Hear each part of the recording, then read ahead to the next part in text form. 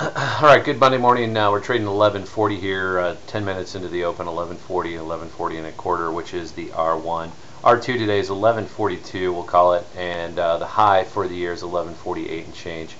Looks like they want to run up to this high. We are now 100 points up since the February jobs number. We had the jobs number on Friday, which again was promoted as encouraging, yet if you look at that and the beige book, there's a lot of spin going on, but it is what it is. Price is up.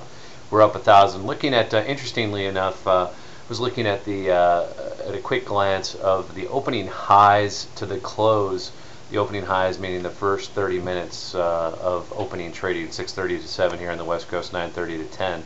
So the high of that opening half hour to the close all last week, we were up a net of 2 points.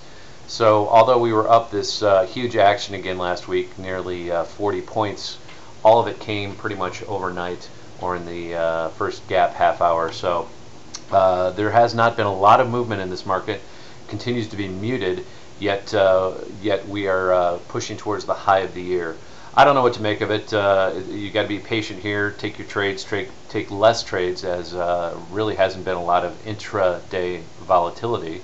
And as far as swing trades, I see no general reason to chase this market here, especially after we've gone 100 points in a month, which is nearly 10%. So we are up nearly 10% now in a month. I think we're due for a pullback.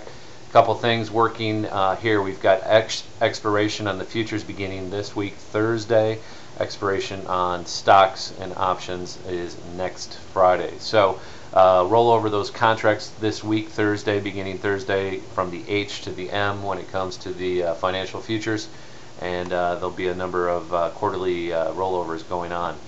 That being said, again, R2 today is 1142. We're at 1140, so again, another gap up here this morning. We'll see what happens after the opening 30 minutes, but that's really always a key way that I've gauged in my trading, is that opening 30 to the close. And again, this past week we had a net plus 2 points after the opening highs were set. So a very flat market intraday, and hasn't been a lot of day trading opportunities to look at. So that's where we are, again, pushing up to the high of the year here at 1148, and we'll be back with you Tuesday.